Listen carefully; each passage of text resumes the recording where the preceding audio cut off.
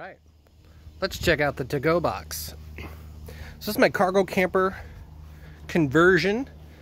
This is a 6x10 Vinos Pace American trailer.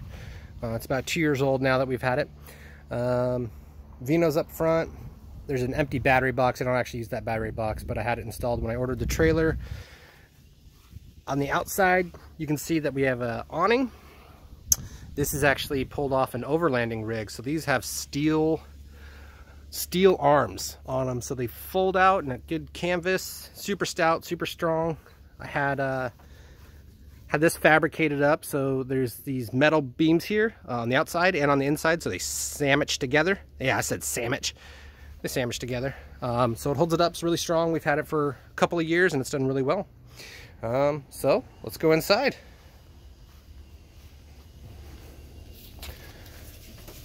Welcome to the interior of the to-go box.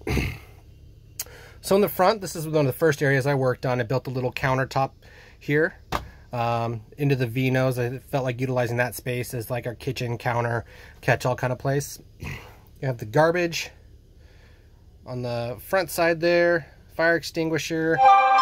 Oops, unpopular. A little porta potty. I got a fan. We have a 3 kilowatt diesel parking heater. So I actually use kerosene when I burn this, but this thing pumps out a ridiculous amount of heat. So it keeps us very, very warm in the very, very cold. I have my battery down here below that, 125 amp hour AGM battery. And I have a 1500 watt pure sine inverter. That's all being charged and powered by my Renogy Rover charge controller. This is a 40 amp hour or 40 amp MPPT charge controller, excuse me. I have 200 watts of solar on the roof of the trailer, and that powers up everything. That gives us enough juice to power a 12-cup coffee pot. Every morning when we wake up camping, we're big coffee drinkers, and quite honestly, the size of the battery and the solar and the whole thing was to power that little coffee pot right there. So our overall goal with our build was to be super quick, super efficient, and to be able to go. It's very comfortable. We've been rained out in this thing many, many times, and very glad that we've built it the way we did. Other people spend a lot of time building their cabinets, making it look like a beautiful home. I love you. I appreciate you. That wasn't my goal. Some other fun things we've done up here. When you walk in, we use, these are just shower organizers, excuse me. Shower organizers. We use them as catch-alls. So we have one here at the door and then one over here in the kitchen area. Easy little racks. I just used washers and drilled them in.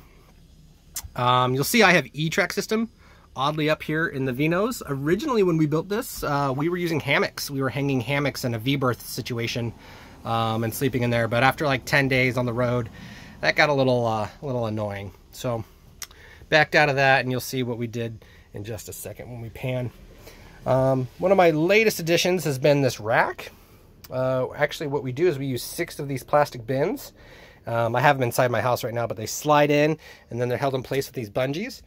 We use those to store all of our clothes when we're traveling. So we take the bins inside, load them up, bring them out, put them in there.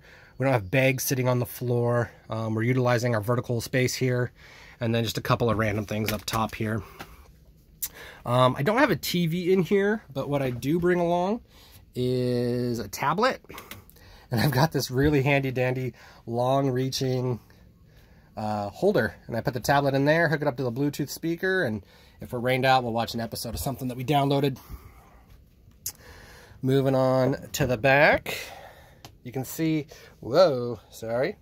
We did peel and stick vinyl flooring. It gives it a wood look. I'm not super happy with it. It's kind of split a little part over the last 2 years, but whatever. It's a cargo trailer. It's intended to get used, not to be perfect.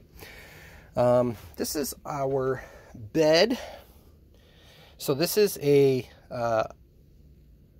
full-size bed when we pull it out, but it's currently in couch mode. Underneath, you'll see I have it slatted. So this slides out all the way out and then becomes a bed. I might show you that in just a second. So that's our bed. These are 28-inch wide cushions. So when they're down, it's 56 or 57, something like that. We're exactly a full-size bed when we have this down. So for one person on that one person on that one, very comfortable. Underneath the bed, I have all my storage. So I've got some chairs underneath here. I've got a couple of sleeping bags. This has been my most recent addition, which is a 50-liter Massimo e-cooler. Picked that up from Costco. I put that on sliders. It's pretty efficient. We just dig right into it when we need to. It's nice and cold. It's been running for about a day or so. It's sitting at 32 degrees Fahrenheit. It's nice. Used it a few times and pretty excited about it. All of my camping gear are in bins back here. So I have a Coleman stove tucked in there. All my pots, my pans, my dishes, all my organization stuff's all organized in this region. Underneath, I've got my spare tire there, and then there is a little wood plank thing. We put that on the ground for when we use our pop-up tent or a pop-up shower or toilet room. That's in there as well. One of my clutch little things here is, maybe you can see that there. That's a 3-gallon yard sprayer. What I did is I spray painted it flat black and added a kitchen sink nozzle.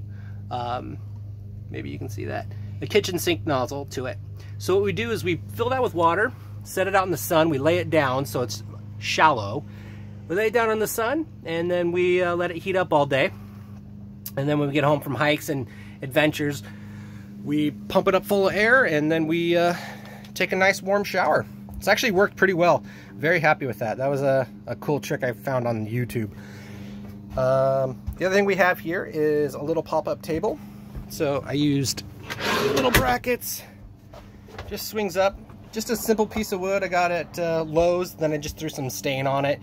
Finished it with a urethane so we can beat it up some. Plenty of space for us to have one chair right in front of it and one chair on the other side, and then still someone can squeeze by. So we've used that when we're getting rained on. We'll play cribbage, we'll eat our meals there, we'll do whatever. Another smart little move we had, just RV cup holders. They're plastic, they're small, they tuck away, but it's nice to be able to tuck your phone onto something, stash it away if you need. We bought the trailer installed. We bought it with a window installed, rather. I think that was a good move since we ordered this new from the factory. Had that done before. Carbon monoxide detector, always important, and this one happens to have a temperature, so it's currently 78 in here. Beautiful day. Just some extra hooks. Got those from IKEA. Broke one of them. They're cheap. They are what they are. Camping bags are tucked there. All my bungee cords. And then I have a little shelf. Let me see if I can get a light on it. Maybe that helps. I don't know. Maybe it didn't. There's a little shelf up here. It's really small. Connects into the E-Track system. Using a 2x2 and a 2x4 to build a shelf, and I just tuck away some extra pillows, blankets, little stuff up there. It's pretty strong, but it's nice to just keep it out of the way. What else? There's LED lighting. I did this early. I regret it because I used all these 3M little squares to keep the light up there, and now I don't use that, and now I need to take a razor blade and some goof off to get all of those off all the way around. So that was dumb. Learning lesson. What I did do is I switched to these LED lights. They run on the 12 volt, so there's a remote for those. I can change the colors, I can change the brightness, I can make them dance, I can do all sorts of stuff. It's kind of fun. At night I try to use, like late at night I'll use it as red, more tactical. Don't bleach out your retinas, keep your night vision. That is a quick high-level overview of the cargo trailer. Again, this is a 6x10 V-nose Pace American cargo trailer. We built it to just go far, go fast, go now. It's not supposed to be a little home on wheels, but it is extremely comfortable. I have bug nets on the back doors, bug nets on the front doors. Because of that, then I can just leave this thing wide open and just get a nice cross breeze. I can run a fan all day, all night, no big deal. So lots of air and all that. So yeah, this is the cargo trailer. Any questions, let me know. See you in the comments.